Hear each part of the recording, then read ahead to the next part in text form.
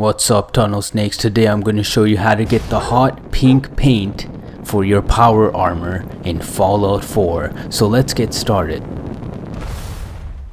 So you will need to travel to Milton General Hospital. This hospital is close to the Fallon's department store and the Roxbury station. Now if you look on your map, you can see Diamond City and it's right basically below it.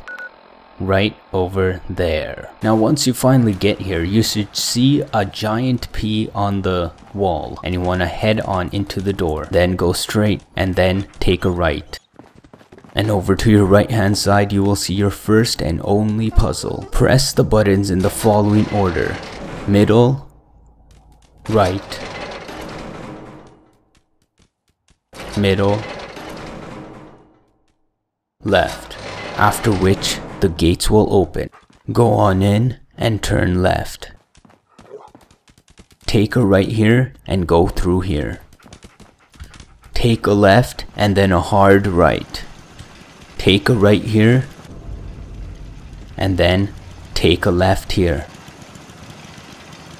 Then take a left here and be careful of the pressure plates. And once you pass the pressure plates, you will be on the next level.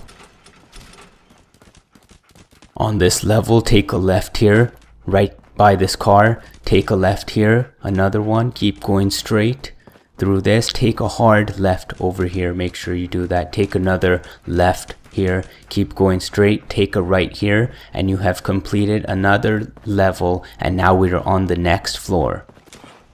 Warning, this floor contains a lot of enemies. On this level, you will need to turn here, take a left here, go through this, take a left here, you will see a broken down car, you go straight through here, take a left here, keep going straight over here, take a left. Now we're on the last floor, so you will need to take a left here, go straight and straight until you see this door right in front of you. You take a left here, keep going straight, take a left here, and you will see 3 doors marked 3, 1 and 2. So you go into door number 2 and you head straight and take a left over here. Once you get here, take a hard right and you will see a dead end sign. You go straight, take a left here, and over here you will see a white door and you will need to open up this door because this is the place you want to be. If you look over to this bed, on this cabinet you will see